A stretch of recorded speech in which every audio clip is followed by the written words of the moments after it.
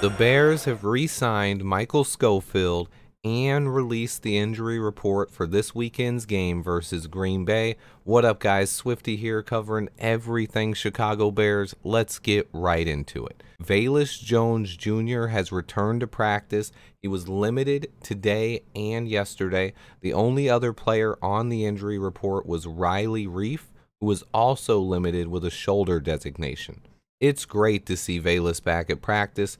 I would love to see him returning kicks at Lambeau Field this weekend. It would be great to see yet another rookie make an impact on this team. Our rookie class has performed lights out, and any contribution from Velus Jones Jr. is just an added bonus. I think the coaching staff has a set of plays to get him involved on offense, and he brings a dynamic X factor to the return game. I would love to see Darnell Mooney and Velus Jones get a shot versus the Green Bay secondary. The secondary was expected to be very good, but had an awful game versus Justin Jefferson and the Vikings last week. They should be more prepared this weekend. Now some roster news.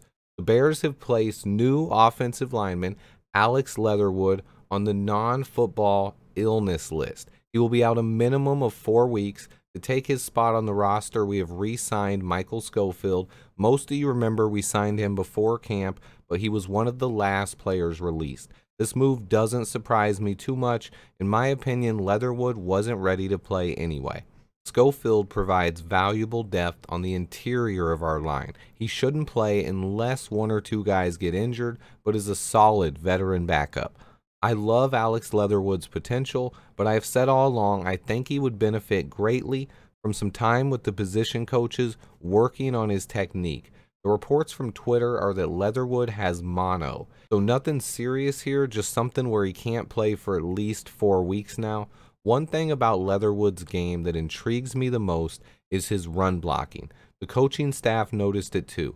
I think he could have been inserted in short yardage and goal line situations just fine, but for the betterment of his long-term future here, I think the best course of action is to take it slow with Leatherwood this season, spend an entire offseason working on his pass block technique, and then you groom him to play left guard next season or maybe even be a swing tackle. Either way, I think it's best for Leatherwood to rework on his pass blocking technique before we insert him into the lineup.